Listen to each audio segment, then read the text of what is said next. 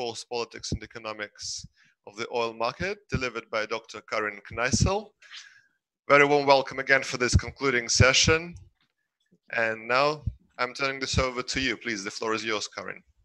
Thank you. Good morning, Professor Baikov. Good morning to all the participants who are still on. I think we started with something like 80 or 90, and last time I saw we were still 60-something. So I'm looking forward to reading 60-something essays. And we can also make use of today's session in case there are some very urgent questions on how to draft your paper.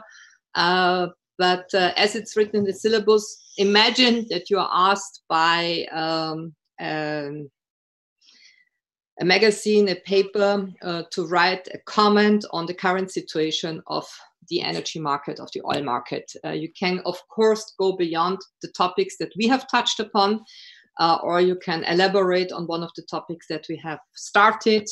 It's up to you, but prepare it as if it were a good, readable, informative comment for a reader who has no idea at all about the topic or who has a certain background and wants to know more. Where do we stand in June 2020 when it comes to certain topics related to the oil market? So that is more or less the task, and I'm very keen to read your papers. Last Monday, we stopped somewhere in the middle of the national and international oil companies. We discussed once more the role of OPEC. And today I would like to finish with some ideas, some elements on what kind of scenarios can we see when it comes to the oil market. So, Ekaterina, I may ask you first to continue with our very few slides that are left from energy cooperation. Yeah, I put here in, sorry, this is only in, no, it's not only in German, it's also in English. So to bring in again some more German, because there are many participants who speak excellent German. Confrontation or cooperation.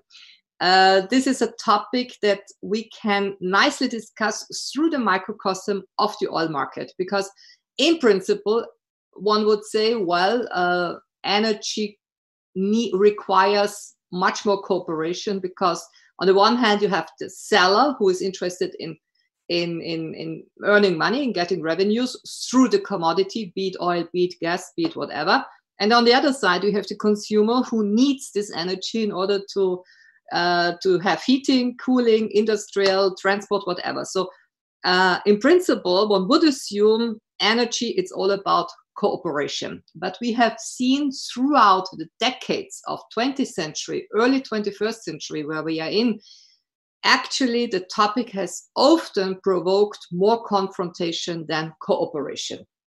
In order to preempt confrontation, in order to make multilateral cooperation work more smoothly, different instruments were developed. OPEC as such has always perceived itself as a forum for coordination, cooperation. When you go on the OPEC website, when you read the logo, it's always cooperation through dialogue, stabilization, etc. So this is a topic that comes up again and again, and OPEC as such has developed numerous instruments of dialogue. You have the EU OPEC dialogue, you have the China OPEC dialogue, you have the OPEC International Energy Agency dialogue, and now we have this format of OPEC plus, which means certain OPEC member states plus 10 non-OPEC states which are important producers, such as the Russian Federation, such as Oman, such as Norway, because there is a common interest in somehow stabilizing the market. Also the Shanghai Cooperation Organization, which from a European vantage point, and I've seen that also during my time as minister, I've seen it as a teacher, is often neglected. People don't discuss it. It's not on the agenda in a syllabus, but ever since its creation in the mid-1990s, I've been following from far away. I never attended any of their sessions or workshops, but I've always been following with interest their agenda, because it's a very, very interesting setup of the main producers and the main consumers. Who are the main consumers today? It's all about China, it's all about India on the one side, and then you have the main producers such as the Russian Federation, you have important Central Asian countries inside, you have Iran. So it's an interesting form of cooperation, which says in its founding document, it's all about energy and security. So this nexus is very much highlighted in there. And so cooperation, one would assume is needed, but it's not always happening the way one would like to see it, because in the end, in the very, very end, it's often about, well, how should I say, arbitrarian decision making, arbitrarian decision shaping, ad hoc emotional decision shaping. We've also seen that, how dense the emotional dimension can be. Remember 1973, the perception of OPEC, and also what has been going on in spring this year. For those of you who are interested in using your now first insight, also to make your assessments, and that might be interesting also for your papers next week, on Tuesday, Wednesday, most probably more on Wednesday, on the 10th of June, OPEC Plus will have its video talks, video negotiations. So there will not be a physical meeting in Vienna for COVID-19 reasons, but they will discuss whether they stick to the cuts they decided on in April, or whether there will be some changes, more cuts, fewer cuts, we will see. But this could be an interesting momentum for you and your papers also.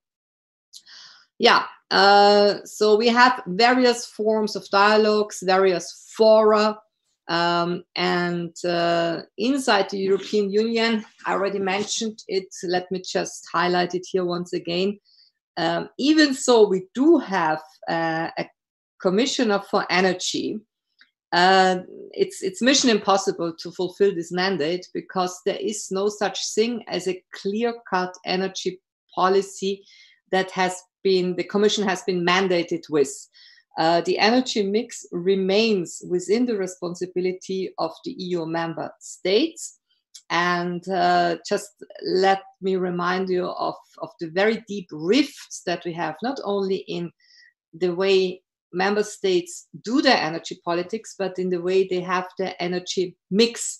France, very much into nuclear, Germany, moving out of nuclear, still having some nuclear power stations, Austria having rejected in the early 1980s to ever think even of putting into operation a nuclear power station.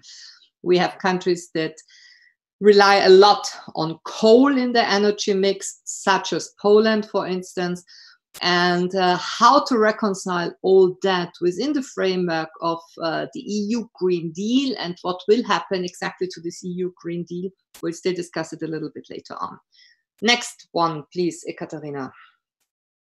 Yeah, international oil companies and national oil companies within the Middle East. The famous technology edge. This is something that the IOCs have always been claiming for themselves, saying, well, the national oil companies, the Saudi Aramcos, the Rosnefts, etc., you name them, have them.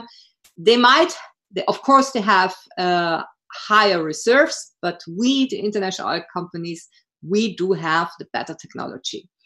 Now, this has suffered, I would say, a certain setback with the BP crisis in the Gulf of Mexico in 2010, because it became very clear that the engineers of BP were unable to fix a tremendous leak in the Gulf of Mexico for, I think it lasted from April to September, tremendous environmental damage.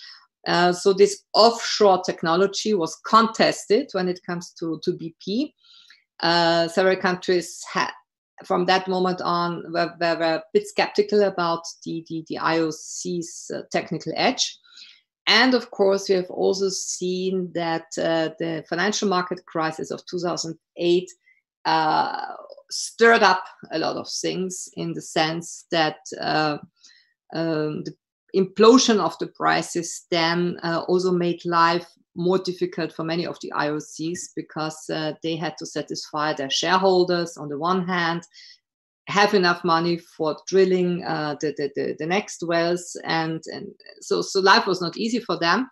And what we have seen was also the increase in importance of sovereign wealth funds, Staatsfonds.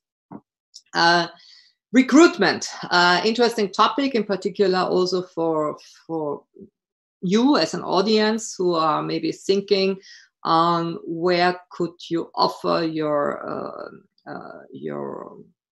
expertise. Let me start with an interesting story. In 2005, I think, I read an article in the Financial Times, which was very telling. It was 3 years before the financial crisis. It was the high times of the entertainment, the IT industry, be it Apple, be it Microsoft, etc. Working for an oil company, for a dirty oil company, was not really attractive. When you are asked by your friends, colleagues, family members, whom are you working for, and you would say, well, I'm working for an oil company, you might have to justify, explain yourself for a long time. Working for an IT company is maybe easier. And BP opened up a regional headquarter in Houston, Texas in 2005. Actually, it was that very headquarter that then had to run the Gulf, this crisis of 2010, but that was unforeseeable then. But I read in the Financial Times that they had to fill about 200 posts in the headquarters. It was not on drilling wells offshore. It was not the dirty, hard work outside of real exploration, of real drilling. It was the nice, if you want, office work inside the headquarters. And they were looking for about 200 posts to be filled. They had asked several headhunters, and they didn't find anybody, for the simple reason that the image of the oil industry was tarnished, was bad, and it was then even worse in 2010 with the then crisis. It's even worse maybe today in the light of Friday for Futures demonstrations, etc. I just mentioned that to give you an idea, again, how contested, how highly political, how disputed this whole sector is, also from a level of social perception. This, I think this holds true for many, many countries. And if somebody decides to go into the oil industry, let's assume, it is different to work there than when you go now to an IT company, when you go to a food sector or whatever, because of all what we have said, because of the politics, because of the emotions that are always there. Again, it's not just about supply and demand. It's not just about technical fundamental facts. There's much more to it, and that's why recruitment is a difficult topic. And also recruitment differs from international oil companies to national oil companies. I've seen that also a little bit with OMV, which is a half national, it's still 40%, less than half, national oil company, energy company. It's not only about oil, it's gas and other forms of energy. You can see that there's a different atmosphere. So I just wanted to mention that for those of you who are maybe playing with the idea or thinking about spending part of your life or your entire life in that field. Relations between NOCs and IOCs are not always easy to handle, and it's really a case-to-case situation. We have seen a very well-functioning partnership, to give one example, between BP and TNK in the Russian Federation. despite all the problems that were in the past, that of course, but that then increased after 2014. I had the opportunity to speak with Mr. Dudley, who was CEO of BP until February this year. I met him in 2019, and we discussed a lot the perception of doing energy business with the Russian Federation, etc. And it was interesting to listen to him for inter alia, for the one reason that he, as a half US, half British citizen, I think he has double nationalities. He's American by birth, but he also has a British citizenship. So a US citizen running the British energy company, his task was to fix BP after all the muddle of this environmental crisis. He fixed it. And also he continued, despite all the problems with the Russian sanctions scheme, etc., he managed to organize exploration, etc., in the Russian Federation for this consortium BP-TNP. So also an interesting case study if one wants to study it in an academic under an academic title. NOCs, IOCs, they don't always converge with their interests. That's in their nature. But there are many, many occasions where they are simply obliged to cooperate. The ones have maybe the stronger outreach to concessions, reserves, and the others sometimes have the technology, sometimes have the capital. It's not always a given. But again, case by case, one has to look at those. Next one, please. The lockdown that we have seen and that maybe is not yet over, maybe there will be some setbacks, etc. When you read about the crisis in the oil price due to the lockdown, you will find the one or other comment which sums up the current situation in the sense like, is this a prelude? Is this a kind of starting point for a tremendous peak in demand that we might still see because of climate change? CC stands here for climate change. So let me share with you two general streams of thought, schools of thought that I observe for the time being. It can go beyond that, of course, but just to have two schools of thought. There's one on the left here. We see the oil demand will simply face problems, struggles. We will have now, school of thought, assumption, even a more rapid shift into renewables. Question marks, will we see, will we not see? There will be maybe a growing pressure, sorry, there's a typo, to adopt fossil fuel business even sooner. This is at least the announcement, let's say, whether it stems from the European Commission, whether it stems from the one or the other European government. That's what Mr. Macron will tell you, that's what Mrs. Merkel will say in the recovery plans that are now the rescue plans for the EU, given the tremendous economic depression. That's what the Austrian government announces. It's not yet taking measures on that. Will the health crisis remain a priority? Will there be money left for other actions? And all that has to be understood, in my eyes, under the title of affordable energy. Because it's nice to develop great dreams, plans, green deals, etc. People have to be in a position to afford that.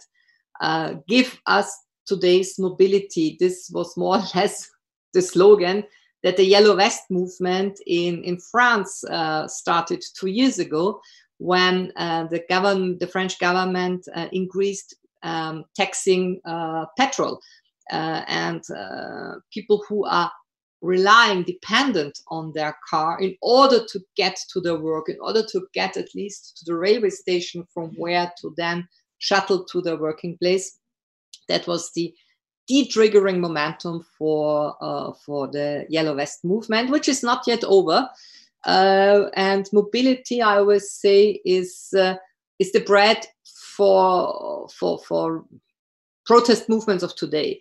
In the past, when people went into the street, they would shout, "We are hungry, give us bread." In today's world, it's give us mobility, give us affordability. So one school of thought. Other school of thought on the right side, will all the efforts to mitigate, to adapt to climate change be derailed, be softened by the very cheap oil that we have now? The price is amazingly low. Well, question mark, will it remain that low? Will we see a bottleneck sometimes in November next year because there is no investment done right now? Again, big question mark. It's just food for thought. The issue is that some governments might say, well, we first of all, we have to move out of the crisis. We have to bring people back to work. This is our first and foremost responsibility. And then we can start thinking again, implementing Green Deals. I don't want now to say this will be the decision making of, let's say, for instance, now US government, or this will be the decision making of the Germans. Very, very difficult to predict. But just let me bring to your attention the latest figure of US unemployment. I remember in March, April, when the lockdown started, the first figures were 26 million people out of work in the US. And I said, oh my God, 26 million. Now we are at 40 million people. The recent figures from May in the US is 40 million people out of work. Now, what is the first and foremost priority? To develop more Green Deal strategies. And I'm now speaking of for whoever runs for presidency. Or is the first and foremost priority bringing people back to work? And the same holds true for a tiny EU member state like Austria, where we also have the highest unemployment figures since World War II. We haven't seen such an unemployment rise for the last 70 years, 80 years, and this is quite something. So schools for thought, lockdown, global depression. Some people claim now is the moment for moving into Green Deal, and there will not be any more such a demand for oil. And others who say no, thanks to low oil prices, we now have to make use of that in order to restart the global economy. Just two ideas, two schools of thought. Next one, please. And then we can go into the debate. Yeah, that was it, I think. Yeah, sorry. Seems to be. Yeah. This is the end. I didn't put the whole thing of thank you for your attention, etc. Please, first of all, thank you to Ekaterina, and the floor is yours. Whoever wants to contribute, has a question. Looking forward to hearing you. Guys, please speak up if you have questions.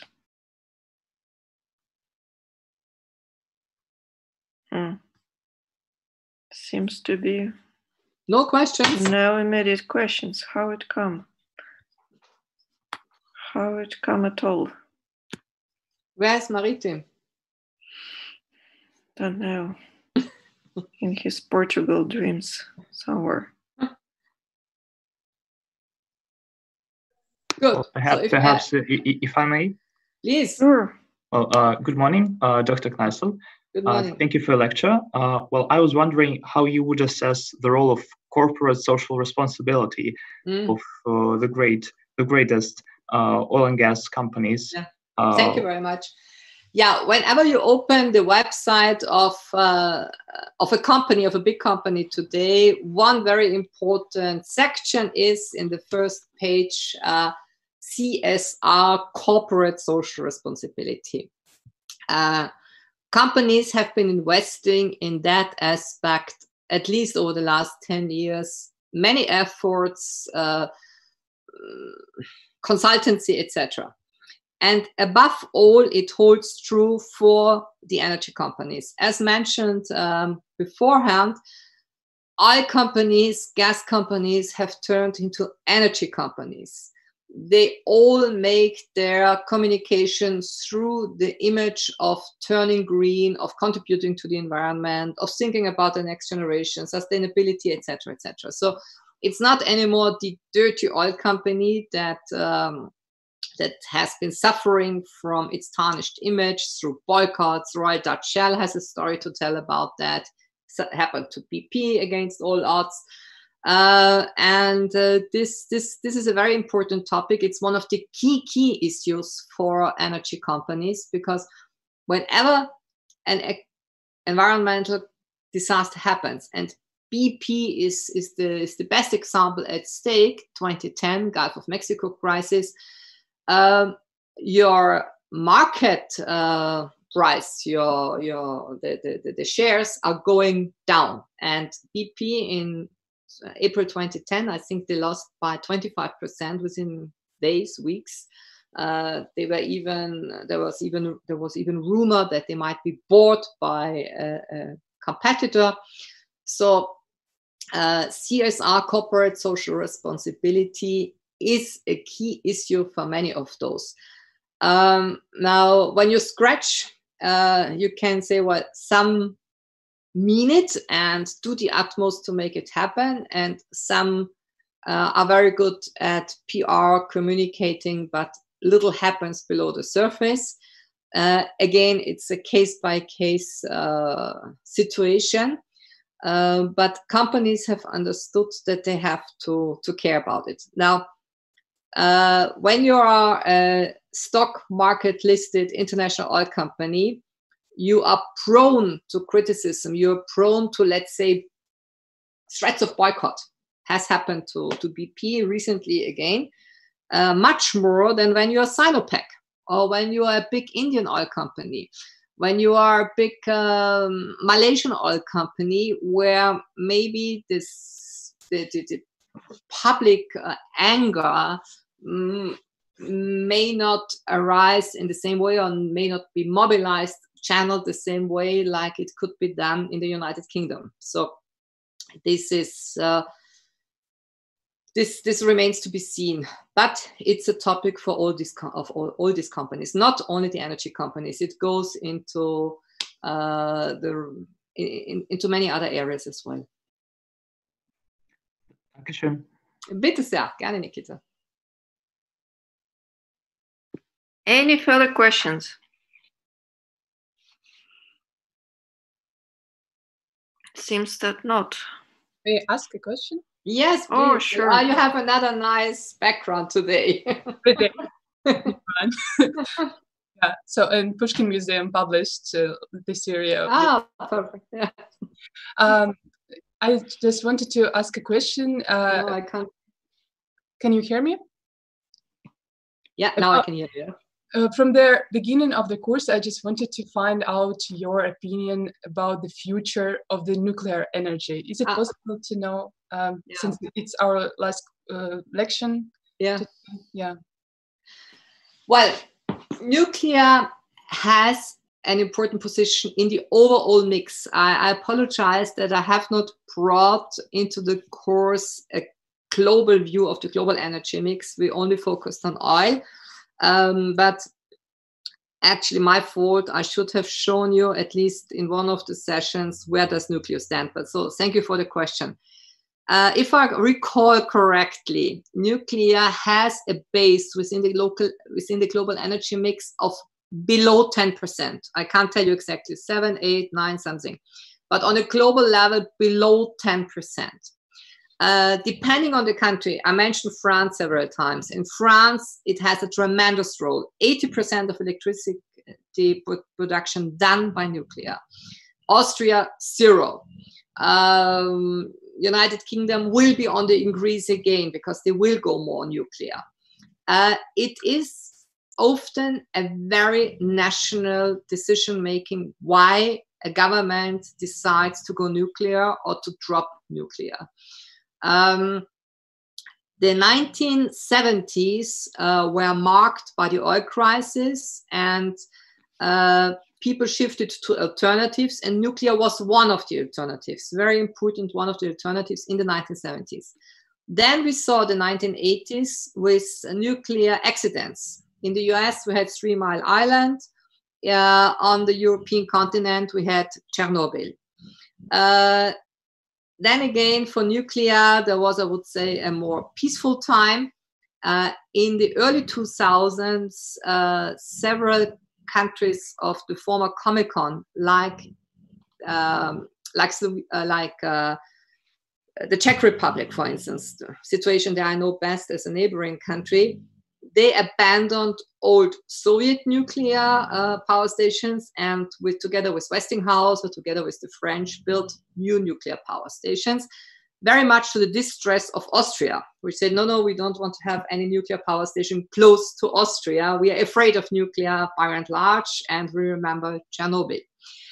Nevertheless, the Czechs pushed it through, and just to give you as a footnote, to tell you also how full of hypocrisy the Austrian position is on that, 20% of the Austrian energy mix is made up of nuclear through imports. We import electricity from our neighboring countries, such as Slovenia, such as Hungary, such as in particular Czech Republic. So also if we reject nuclear, we rely on nuclear through those imports. So as a government, as a people, you can say, we don't like nuclear, we don't go for it, and you might be praised by civil society on a global level. But in the end, when it comes to daily electricity use, we rely on it. So it's a double-edged situation. When I look into the big world economy, the People's Republic of China, I think about 60 or 70 nuclear power stations are currently built, are currently in the phase of going operative. Important, but at the same time, the People's Republic of China does a lot for renewables, is still a lot dependent on coal, more than 50%, is the #1 importer of natural gas, is the #1 importer of liquefied gas. So everything is big in the name of Chinese energy needs, and nuclear is one of them, but relatively low compared to other forms of energy. So for the overall energy base, it really depends on who needs it to which extent. And here I would say the French electricity production is among the top, while the energy, its overall base is still relatively low. So to make a very long story short, under the title of climate change, you have voices who will say nuclear is one answer. It's not the answer, but one of the many answers. You will have others who claim, no, we don't know what happened to nuclear waste, etc. And above all, when it comes to nuclear, it's always the risk of, is there an option for countries which have nuclear power stations to enrich uranium for military purposes? See Iran. The whole debate about the Iranian nuclear program was the reproach, the accusation by the US, by Israel, etc. Iran is going nuclear in terms of military purposes. Iran always claiming, no, we only want it for civilian purpose. In the end, you had this tremendous agreement done, which is now at risk. It's not working. But this is also something that often enters the debate for countries which are at the threshold. Nobody will discuss that when the Chinese, because they anyway have a nuclear force, military force. But when you have countries like Egypt, Saudi Arabia, the United Arab Emirates, and of course Iran saying we go nuclear, there's also often the risk, and what will they do with the enriched uranium? Will they use it? Might they use it for military purposes? So nuclear is a topic that keeps people busy on a political level, but in the overall energy mix, it does not play such a big role. So I assume it will be with us, it will remain with us, but I don't see the world go nuclear in the sense that tomorrow's power production will be much more than 10% of nuclear. Dankeschön. Gerne. So, what's about further questions? Elena. That was Elena with multiple backgrounds from Pushkin Museum. I don't see any blue hands raised. No information in chat. Does it mean that questions are exhausted? Paola Ticozzi wants to ask something. Paola, please. Good morning. Hello, good morning. Thank you for your lecture. My question is rather a purpose for further discussion. Yes, we have been talking about the huge stop caused by the lockdown for the economy, for the trade, for the oil market. But this can actually, no, it's not like that. Isn't it that actually this is the only chance for change? Because in case we followed the second prescription, the second school of thought, the one saying we should maybe bring back people to work before thinking about green deals, then isn't it highly likely that the situation will be irreversible? Mm-hmm. Because it's a dependence that is not only linked to that, but also, let's say, the companies producing cars, for example, and not only that, that is a hard, that is something that leverages the market constantly. When I listen to the radio, one of the main concerns is about the drop in the car production. Exactly. Yeah, Paola, you brought up a very good thought that we will develop still further on with the next presentation. But thank you for putting, so to say, the finger into the wound of of what you said. If we stick to fossil fuel mix, saying, well, we have to bring people back to work, is it then an irreversible situation? A very good point that you make. And to answer it in the following way. As a teacher, as an analyst, it's now quite easy for me to discuss it with you, and it's interesting to highlight this and that. I'm very grateful that I'm not now a decision maker. I wouldn't know what I would do if I'm now confronted with the situation of such a tremendous unemployment, low oil prices, and on the other hand, a Green Deal. For what should I go? I mean, you really have to weigh the different points, and it's an impossible situation for many. So we should also be careful by not condemning or whatever the decision shapers and the decision makers, you know, because it's a very difficult situation. As an analyst and teacher, I would say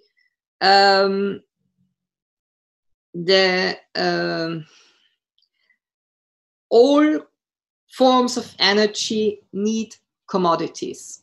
Also, going into renewable will keep us busy with certain geopolitical subjects, such as battery production needing lithium. You know, lithium is also produced only in a handful of countries. It's also not the cleanest way it is done. It needs a lot of water. Battery production is not a very environmentally friendly thing. Will there be innovation? Will we see other forms of, I don't know, commodities that can be used for it? I'm not so familiar with that, but I would say the lithium battery is not the answer to all questions right now. The hydrogen photovoltaic cell, where will the hydrogen come from? Will it come from chemical transformation of gas, or will it come from stored electricity out of wind farms or so on? You know, there are different thoughts going on, but in the end, it's also a question of affording it. And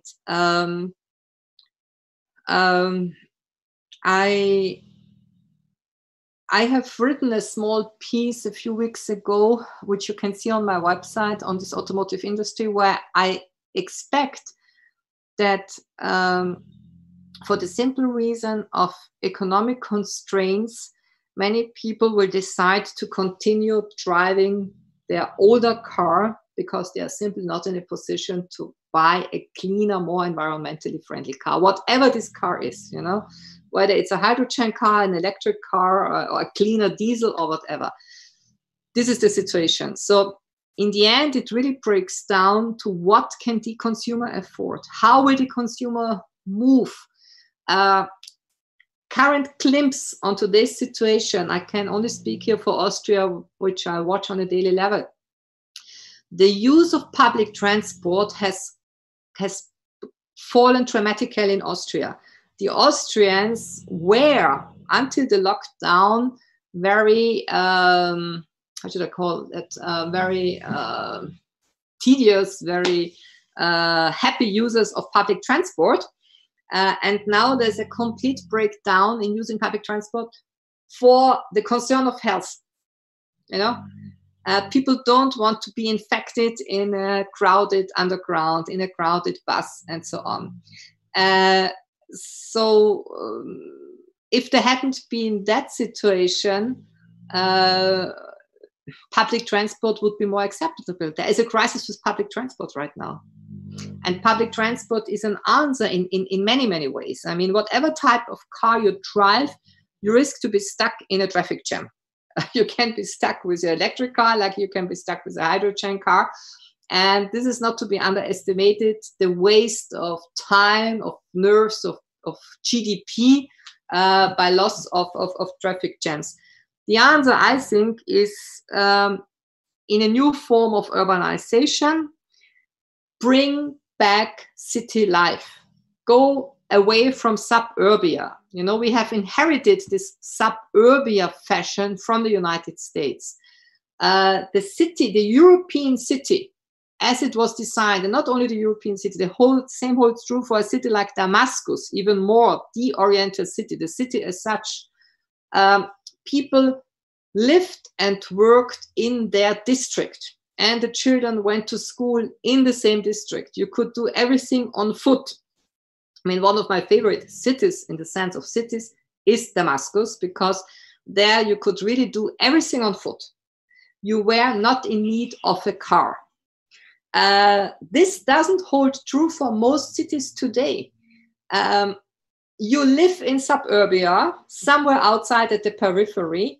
Why? Because people can't afford to live downtown. When I look at this downtown of Vienna, in the mid-1980s, when I worked downtown, you still had there a dry cleaner, you had a fruit shop, you had all kinds of shops where you could do your shopping. Today, it's full of Louis Vuitton and Dolce & Gabbana and so on, things you don't buy twice a day. And the rents have gone up, so people move out of the cities. And it's even worse with Italian cities, because they have just become kind of artificial tourism islands in the city, and there are not anymore people who do city life. Yeah?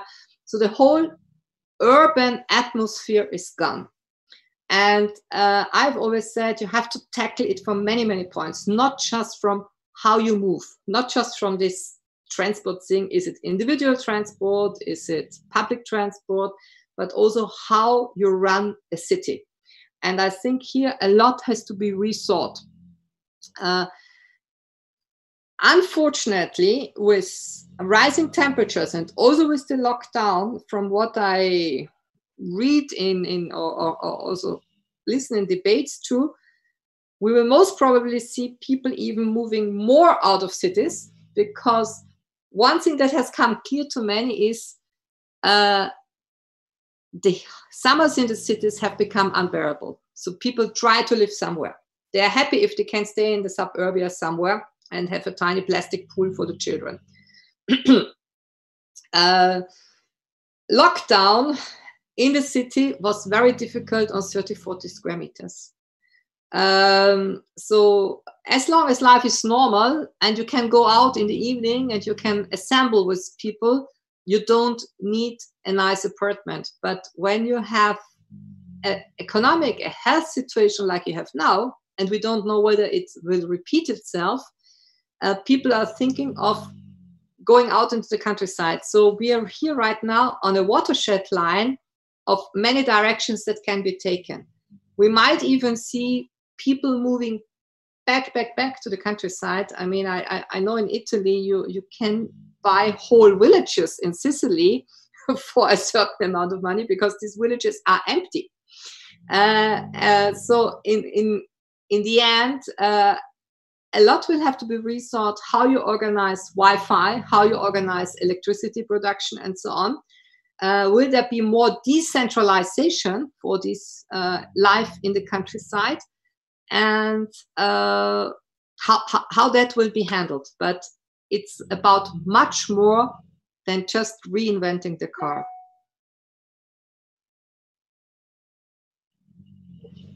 Thank you. You're most welcome, Paula. Okay. Should we switch to the last finals? Exactly. Here? Please, to the last one. It's a lot about the car. Thank you, Ekaterina. So we currently see what we just discussed with Paola, the automotive sector. We have a global depression, and we have geopolitical implications, for all those countries for which oil production is a very important revenue. We have already discussed it here and there, and let's go into more detail, please. Again, let us recall geopolitics. It's there where history meets geography, and it's very interesting to discuss it, to study it through the microcosm of the oil market, because in the end, it's also always about physical access to resources. That's what I would like to draw your attention to again. Where you have this need to be physically present, it's often also about military cooperation. Green Deal by the EU, we'll discuss it still briefly. We are in a global depression, no doubt about that. It's a new chapter for the Middle East. We discussed it already, what will happen to Saudi Arabia, what will happen to other important oil-producing countries, how can they stabilize their domestic problems, and above all, that's what I've been writing about 3 years ago. It's a changing of the guard. China versus US. So what will all that mean in terms of energy scenarios, oil market? Will we stick with the oil market? Will we see something else? And let's attack our last session. Please, the next one. Harold Mackinder, the father of modern, or the father of geopolitical studies as such. He was a British geographer who did not use yet the term of geopolitics, but the map that he published in this article for the Geographic Journal in 1904 has become famous. You see here Eurasia, the pivot area, the heartland. He said, who controls the heartland, the Central Asian area, where we have the Caspian Basin, the strategic ellipse we saw in other slides. He who controls that area controls the world. That was, so to say, this geopolitical Eurasian concept of Harold Mackinder. And attention, that was still a long time before we spoke about oil and gas production. It was just about strategic depths. That was the aspect of his studies. But ever since, it has come up again and again. It was discussed by the Americans, it was discussed by the Russians, Eurasian Union, etc. And it's also discussed by the Chinese a lot. The BRI, the Belt and Road Initiative, has a lot, but a real lot to do with this pivot area, this Central Asian topic. The next one, please. Sorry to continue what Paola in her question raised, and what I would like to continue in our discussion. Will we see an end of the combustion engine, the way the automotive industry has been working ever since early 20th century? The principle of the combustion engine is still the same. Mr. Otto and Mr. Diesel and Mr. Bosch and all those inventors of late 19th, early 20th century developed. It's still there. It has been sophisticated, but in its principle, it's still the same old combustion engine. And there's a lot of talk whether this combustion engine will be replaced by some other form of technology. There's a huge uncertainty in the automotive branch, number one. And we speak here of 5 to 8 million employments. Sorry, I forgot to put here Europe. I'm speaking of Europe. I'm not referring to data in Russia, Asia, etc. So it's a bit Eurocentric, this slide. But I mention it for the simple reason that the automotive industry is one of the last key industries remaining in the European Union. Textile has gone, heavy industry like metal, etc. is gone. The car industry still remains. Germany is one big car cluster. The Germany success story is a car success story. Plus, we have this huge supply industry in Central Europe, from Bosnia to Austria, from Romania to Slovakia. Bratislava, the capital of Slovakia, is often called the Detroit of Central Europe. And just like it happened to Detroit in North America, it could turn into a museum. So Dieselgate, Volkswagen, many other scandals, we have seen it, is a big challenge. The US company by Elon Musk, Tesla, is it the one that will replace the others, or will Tesla still be replaced? We will see.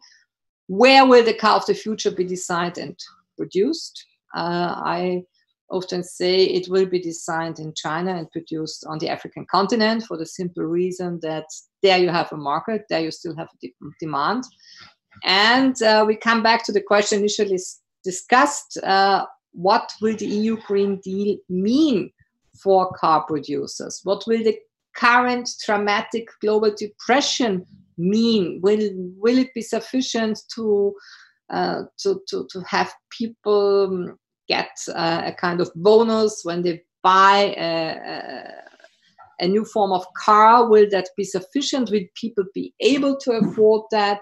Is buying a car maybe the last problem people have right now, because they have to think how to survive paying the rents for the next months? Lots of problems.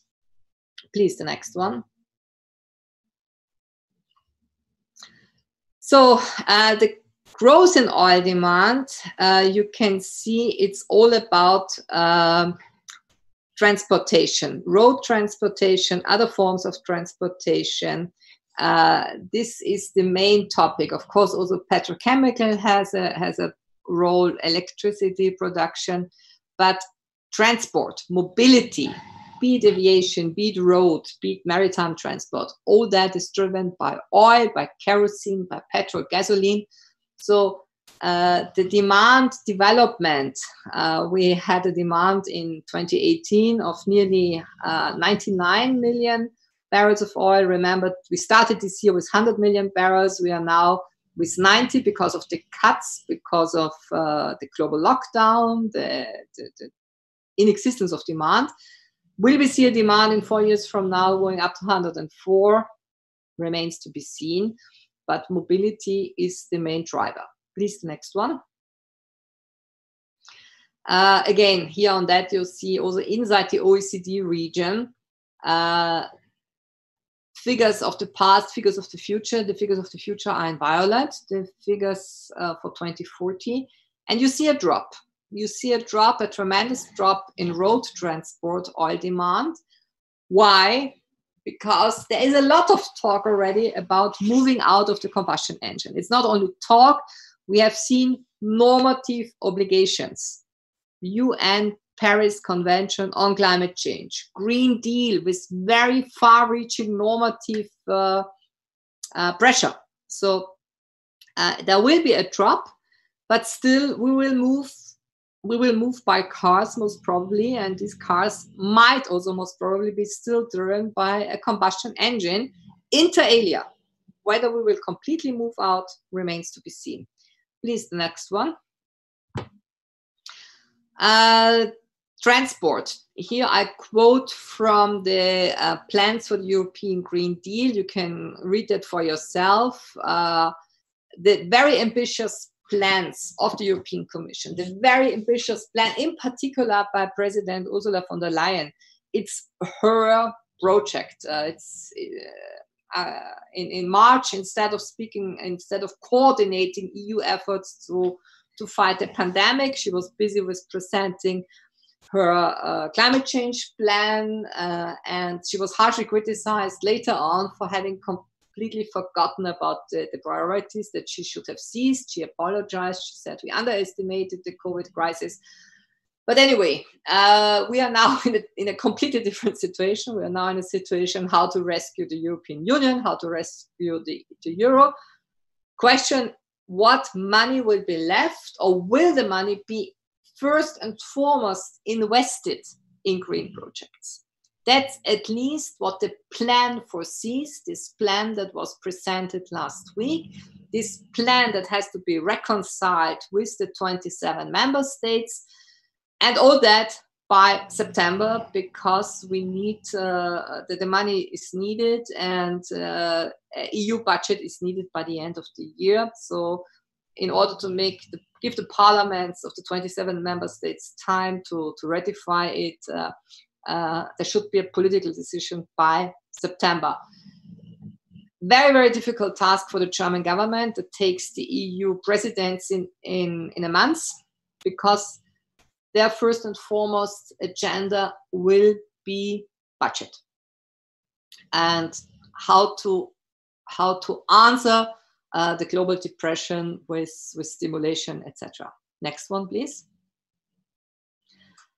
Last summer, I had the pleasure to spend at least one day in Torino. I was going from Switzerland to France by bus, and I stopped in Torino and went to the Automobile Museum. Very, very nice museum, one of the best automobile museums I've been to.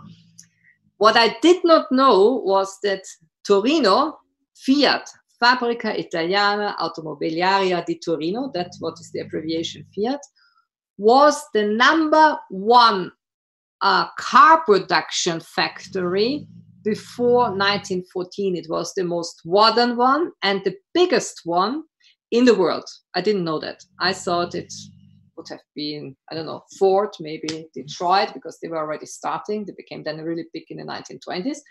I thought that maybe it was Stuttgart. No, it was Torino. And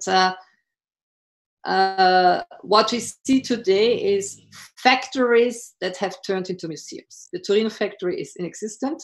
Torino actually has lost, I think, about 20% of its population because of the industrial outsourcing. And I want to just make that as an illustration on a larger scale, what I mentioned beforehand. If Europe, the current European Union, loses the car industry, and there's a certain risk that they lose it. It's not due now to the current situation. It started already last years. The German car industry overslept a lot of developments, but there's a risk that factories turn more into museums. And this will have a tremendous impact on the overall setup of industry, of society, etc., etc. Please, the next one. European technical leadership is today contested by the Asians, by Tesla. Sorry, I didn't finish here my sentence up there. It's unfinished. Build a car with more computers as the Germans are currently doing. Volkswagen is trying hard to build a competitor to the Tesla, or like Tesla does, turn a computer into a car. This is a different approach, and Volkswagen is currently having tremendous problems in bringing its new electric car model on the market. Mercedes has built a kind of electric car that has a radius of 270 kilometers. That's all, and would cost about 70,000 euros. So not to be competitive with a Tesla or with the next Chinese electric car, we'll see. So the technical leadership that was once there, where everybody went to Turin, everybody went to Stuttgart, everybody went to Paris to see what the Citroëns, the Peugeots, etc. were doing, these times are gone. Please, the next one. In its World Outlook, OPEC says road transportation accounts for today 43% of total demand. Road transportation will count for 43% of total demand by 2040. So whatever happens to road transportation has an important reflection on the oil market. And what we will see is what will happen to oil demand, what will happen to transport services, etc., etc. So how will the car fleets develop? Again, will we go electric? Will we go into hydrogen? Will we drop using our individual car and move around with some other technology we don't know yet? Big question marks. The next one, please. So the demand in car transportation, you can see it's going down. The road transportation inside the OECD countries, that's the traditional industrial countries, including also Japan, Australia, it goes down, but it goes up. In the next slide, please. It goes up in the non-OECD countries. So in the big rest of the world. And here it's not only the Asian market, which is partially saturated. I'm not thinking of India and Malaysia, where there's still room for more consumption, but I'm thinking in particular of Africa. Next one, please. This would partially answer also the question that was beforehand on nuclear. The growth demand in energy, by and large, you can see that the green is non-OECD, so it's the huge rest of the world. The bluish is the traditional industrial countries. You can see that any kind of energy demand, be it oil, be it nuclear, be it biomass, it's all happening outside of the traditional industrial countries. And this is very interesting to keep in mind. I've said it at one situation, and pipelines turn east, not so much west. It's often said Europe is such an important market in terms of gas, etc., also for the Russian Federation. Actually, we see it with the Power of Siberia pipeline, which was interrupted now for maintenance reasons or for whatever other reasons. There's also different comments on that. But the Asian demand is the much more important demand. And the African demand will also have its say. The next one, please. Yeah, pipelines turn once more east. This is a nice little map from the University of Groningen. I've been using it over the last years because it shows you how the focus, the centers of history have been moving from the year 1000 of our counting, Anno Domini. It was Asia then. It moved from there to Europe. The 19th century was the European century.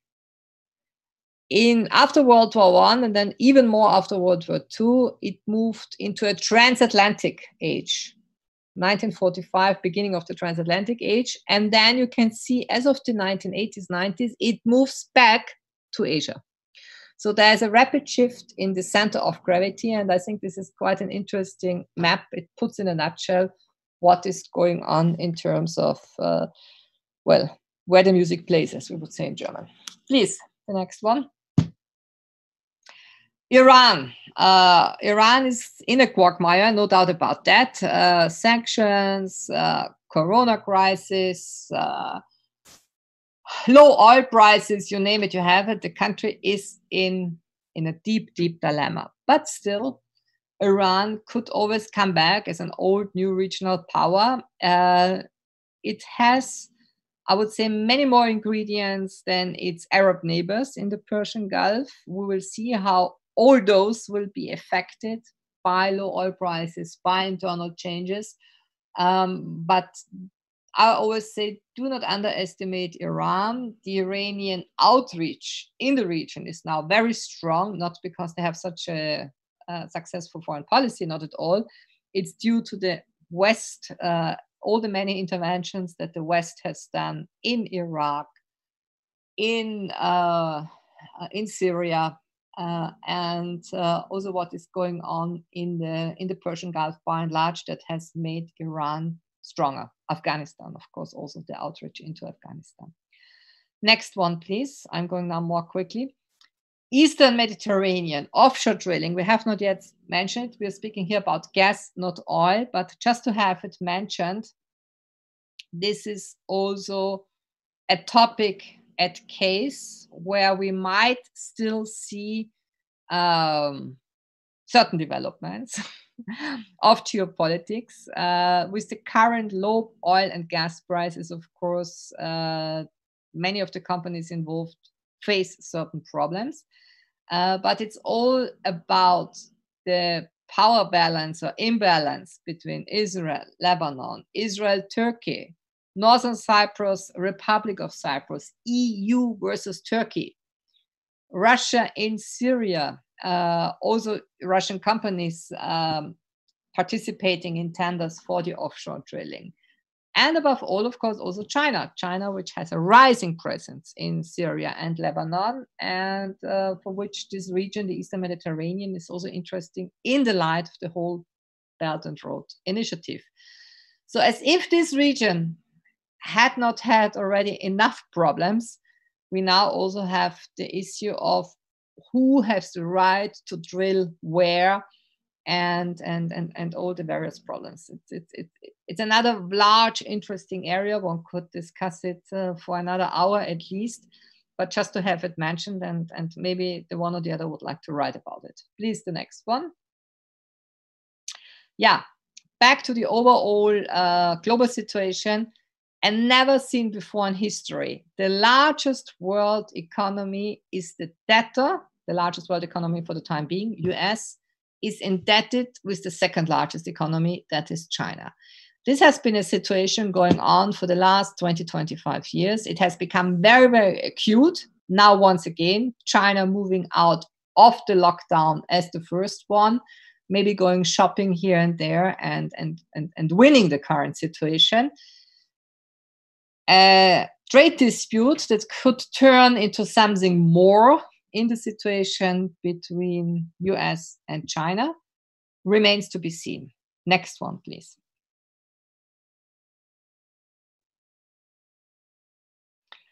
The black swans. This notion was created by Nicholas Taleb, or black swan is a notion that existed, but the economist Nicholas Taleb, Lebanese by origin, he has written a book, I think it was in 2006 or 7, thereby somehow predicting the financial crisis of 2008.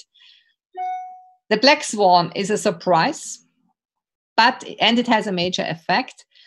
And now comes the story. It is turned rational, as it could have been expected because data was available, but nobody took it into account. Just let me give you the example of the current pandemic. In 2019, I had the first and only chance of all to attend the World Economic Forum. There was a roundtable in January 2019 on pandemics, and they discussed then the loss, the financial loss, the human loss of a pandemic will be more or less the same like the one of climate change. The World Economic Forum, in its Global Risk Report of 2019, discussed that in detail. So we all knew that a pandemic could happen, but somehow we put it out, we left it out, we omitted it of our personnel, of our national agendas, because, well, in theory, you know, it can happen, but what shall you do now? Maybe lessons are learned. Next one, please. Yeah, this was the very last one. Sorry that I went through that now with some speed, but it gives us still another 15 minutes to discuss certain topics, and I wanted to give us time to do that. One of the favorite quotes of Otto von Bismarck, who often is called one of the fathers of geopolitics, of realpolitik, he coined the phrase, geography is the constant factor of history, while he said it in German, Geographie ist die Konstante der Geschichte. And we have seen it over the last 10 years, once again, geography is back. It's not about ideology in today's world. It's not about only religious wars and so on. It's once again geography. And this has been underestimated by many, in particular inside the European Union, I would say.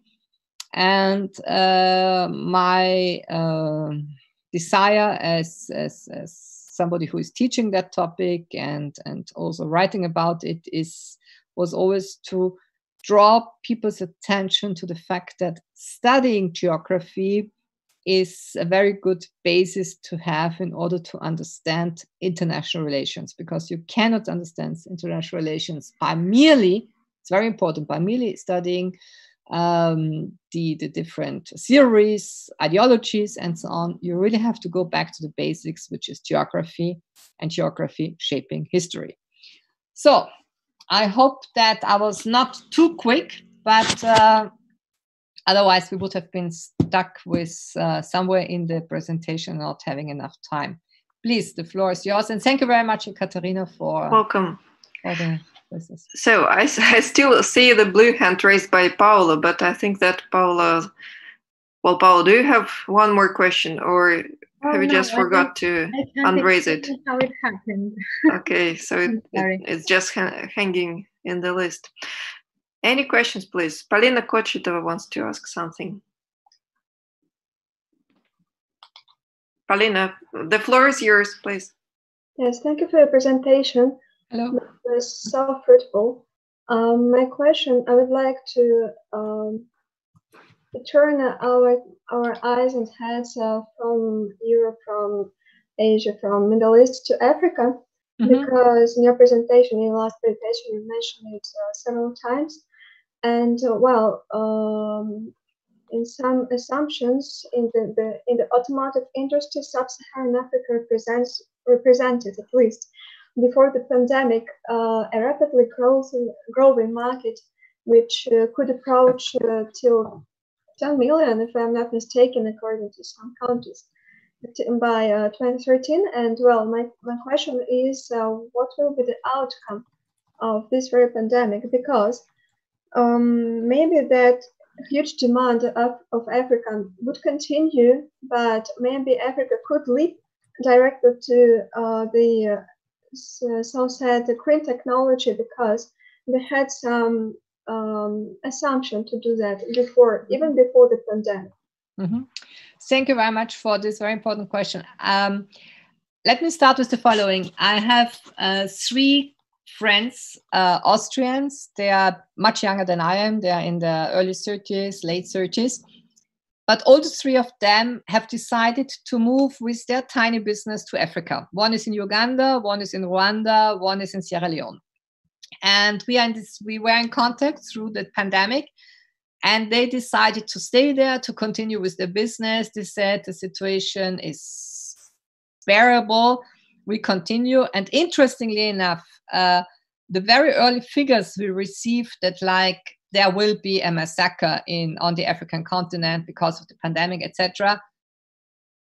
For the time being, let's say, these figures, these predictions proved wrong. Now, question, answer, some say, why the society is so young?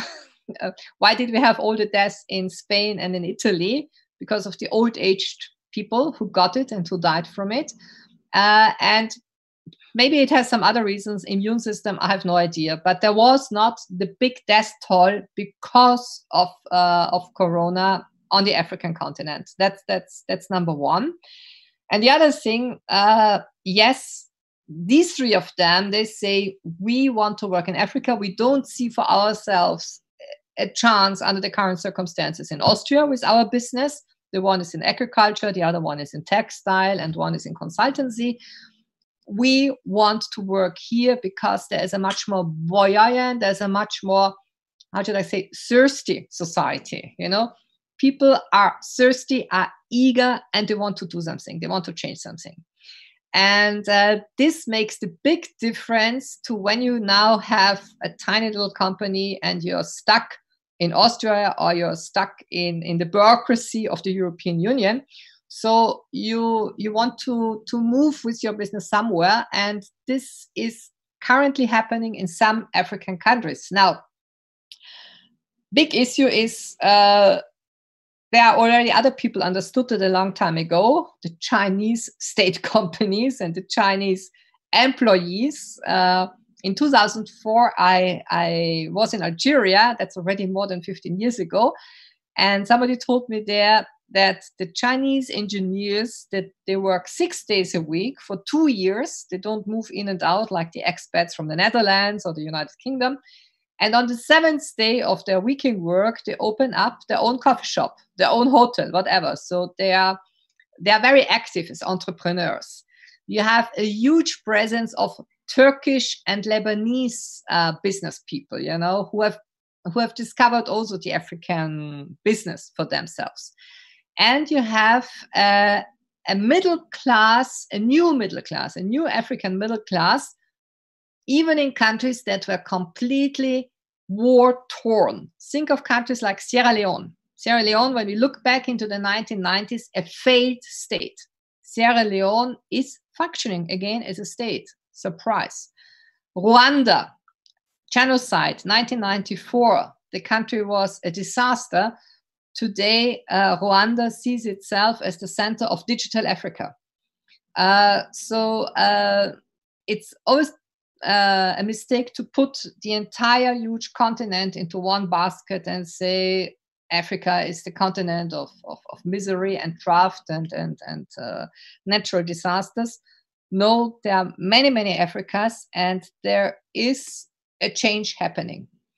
And that's why I don't understand a lot of European governments, and not only those who still have an approach through mercy business, you know, let's do mercy charity activities. It's all still this development aid instead of really how can you do business in terms of interests.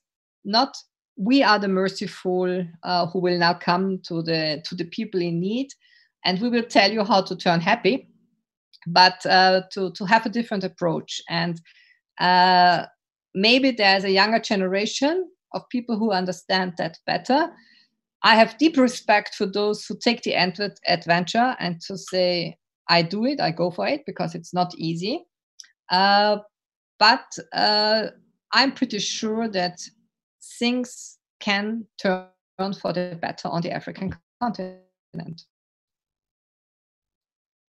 Thank you. You're welcome.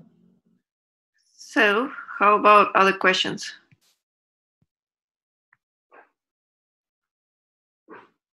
Guys and girls, hello. If I may, I would like to ask a question. Please. Yes, Alexander. Good morning, Dr. Kneissl. Thank you for a series of your lectures. That was very, very informative and very interesting.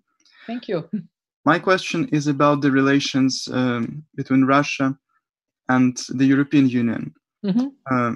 What do you think? Oil and gas in relations between the Russian Federation and the EU, it's more a factor of rapprochement or a factor of competition and even maybe disputes? Yeah. It's both. It's both. It really depends on which country you're talking about. When you take Nord Stream 2. We briefly touched upon it. I wrote a piece which is also available in English and in German on my website, and I sent it to Gimo. The current situation for Nord Stream 2 is a very, very difficult one, because also inside the European Union, you have very different approaches. You have countries like Poland, Baltic countries, which oppose it. Denmark opposes it. And you have other countries like Italy, Germany, Austria, and I would say also France, which have a more positive attitude. So in this microcosm of Nord Stream and Nord Stream 2 in particular right now, will it be finished? Can it be accomplished? One can already see these very different approaches. But I would say that there's definitely a certain how should I say? There's a new sensitivity which I detect, in particular in France, saying that please, we have to create a new partnership with Russia because the real problem is China. When I was a minister and I met the then British Foreign Minister, Mr. Hunt, who was the successor to Mr. Johnson, he asked me in our first meeting, if you had to put the current situation in a nutshell, how would you describe it? And I said, well, in my eyes, we should not waste our time by antagonizing Russia. The real problem is China. And I said that 2 years ago.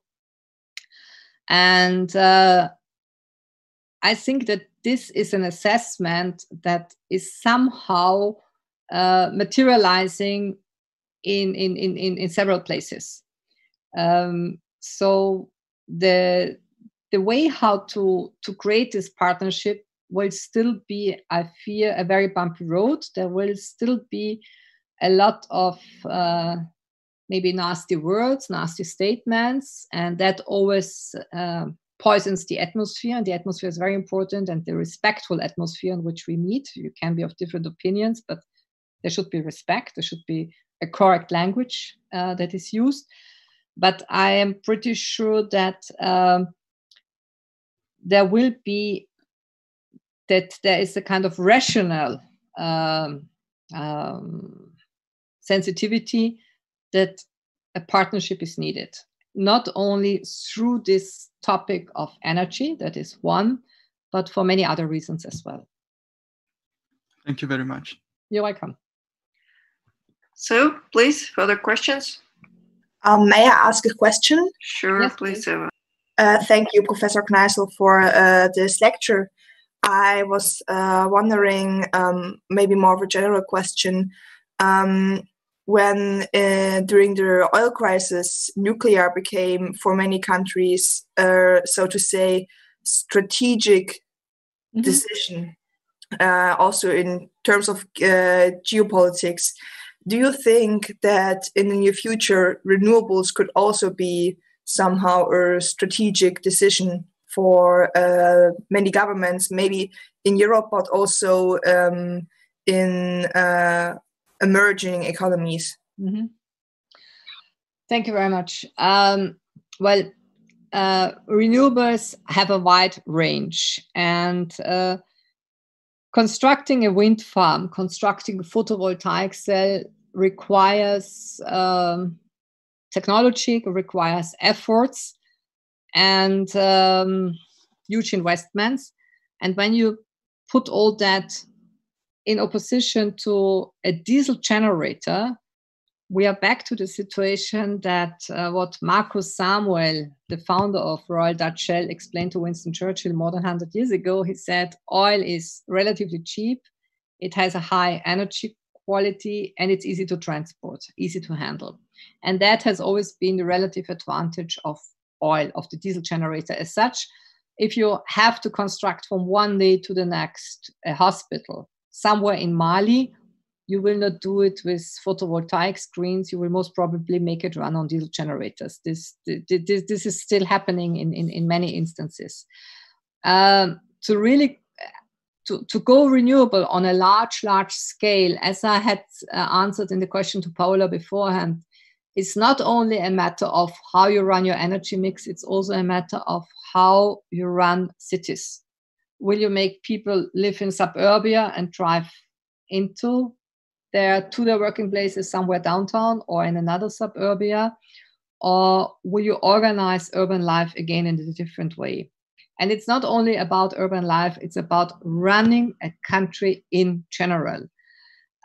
When you go renewable, by nature, by definition of the way renewables are produced in today's setting, you have to decentralize. Which countries are ready to give up central control and let every district, every village, every city run its own energy supply? I don't really see that happen in various countries, because also it means a loss of control by the capital. And that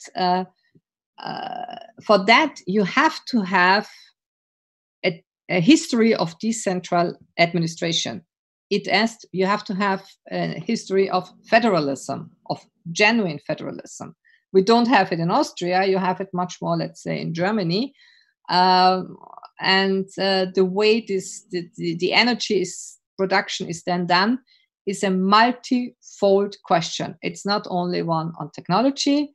It's not only one on geopolitics. It's on administration. It's on urbanization. It's also how you run your agricultural setup.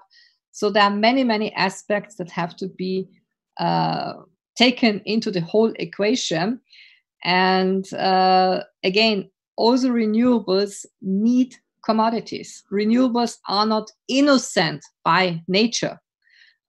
So you will always need to dispute, to buy, to fight for the one or the other commodity. Thank you. You're welcome. So the time has almost run out. Any last question? Maybe one administrative question, I'm sorry. Please. Okay, please. One of our colleagues asked, I think a week ago, if you could send the slides, or if you could make your slides available. Yeah. I will send it to Dr.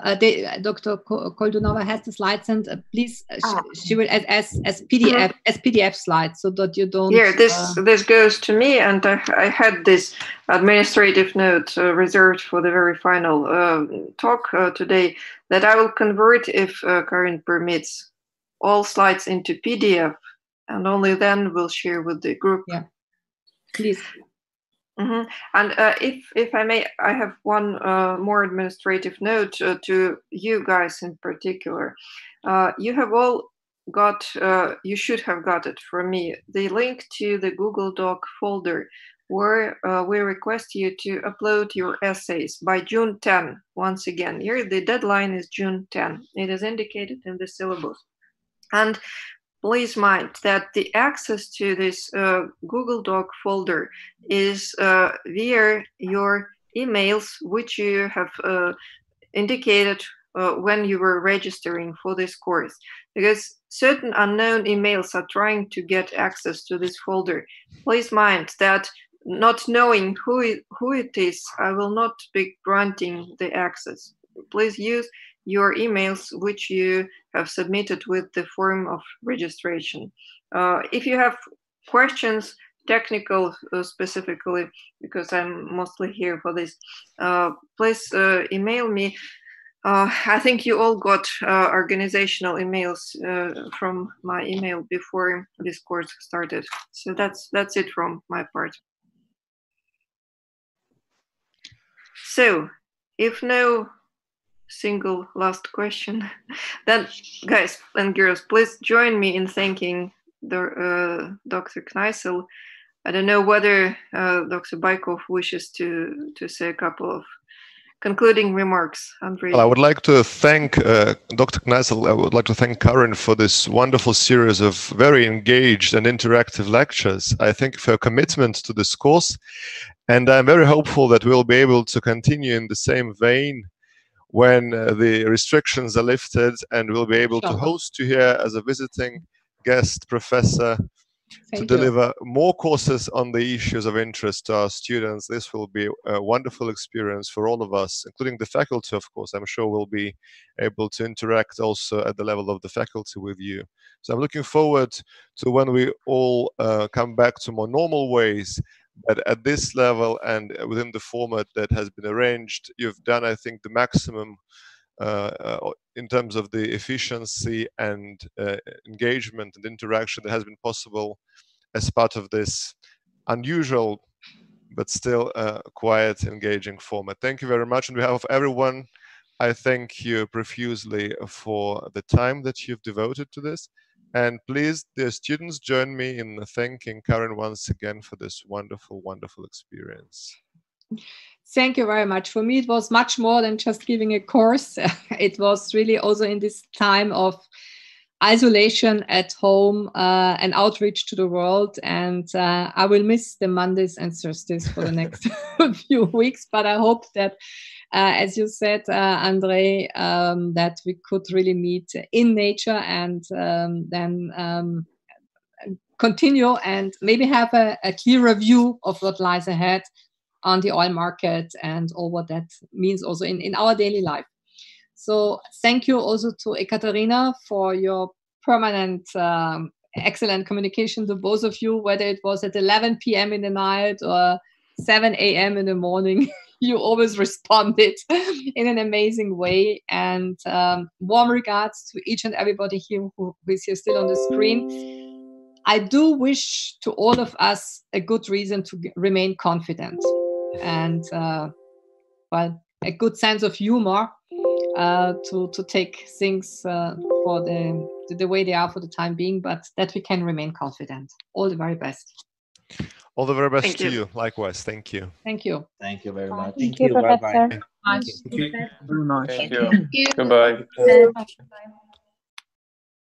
Thank you. Thank you. Thank you. Goodbye. Bye-bye.